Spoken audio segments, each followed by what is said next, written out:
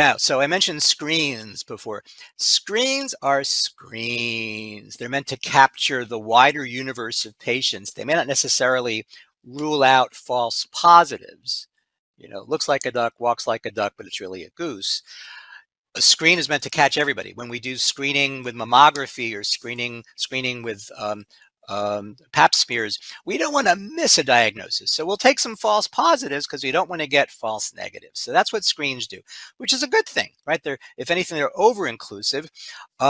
This slide describes some of the data that have come from what arguably is the gold standard screen, the Mood Disorders Questionnaire. It's a 13-item self-report scale. Doesn't ask about current symptoms, asks about lifetime, really the DSM features of mania or hypomania. You score more than 7 on this rating scale, you have casehood. Now that doesn't mean, oh, you're bipolar. It means fairly high risk for the diagnosis of bipolar disorder. It's like a positive pap smear doesn't mean you have cervical cancer, but it means we have to undergo more thorough evaluation. So the sensitivity and specificity and positive predictive value, negative predictive value, all these statistics tell us things about how likely is the scale to be useful. I want to call it a couple of points. First, NPV, negative predictive value. That means if you score below threshold, don't waste your time. Very low probability that this is bipolar disorder. MDQ has a pretty good negative predictive value. So in our busy clinical lives, if a patient fills out an MDQ or similar rating scale at the get-go and they score below threshold, but 88.9% chance this is not bipolar disorder. So move on to other things. Second, the MDQ tends to have a better sensitivity for bipolar 1 disorder than bipolar 2 disorder. Bipolar 2 is harder to diagnose. It's harder even for experts to get agreement on the diagnostics.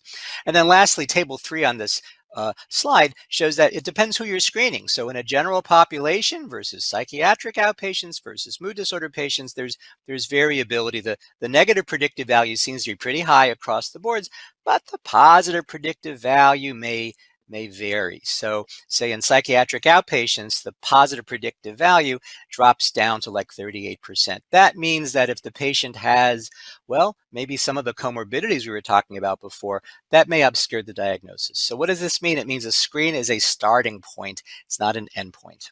Right? Here's another way to think about diagnosis, something that's been called the bipolarity index. This was devised by some researchers looking at, let's call them corroborating features of the diagnosis. So besides symptoms, how do you make a diagnosis in psychiatry? Cross-sectional symptoms, longitudinal course over time. Someone that had a psychotic episode 30 years ago and has been fine since, their longitudinal course does not suggest schizophrenia. You'd expect more episodes. Someone who had a manic episode once 100,000 years ago and nothing since makes you scratch your head too. You'd expect a certain course over time. So course over time, family history, age at onset. Remember, this is a disease of, well, not the very young. It's pretty rare to have this ailment occur before puberty. Depression can occur before puberty, but mania is less common. Late adolescence, young adulthood is about the time frame. Someone who shows up at age 60 with their first mania doesn't neatly fit. And response to treatment, not diagnostic, no clincher here. If you got better with lithium, that doesn't mean, it must be bipolar disorder any more than if you say, my headache got better with acetaminophen, it must have not been a migraine. It's consistent with it not being a migraine, but treatment response is just a corroborator. So you can add up all these points as shown here about episode characteristics and family history, etc. And if you score above a certain threshold, it's a corroborator. So I like the concept here. Again, it's not a proxy for diagnosis, it's a corroborator.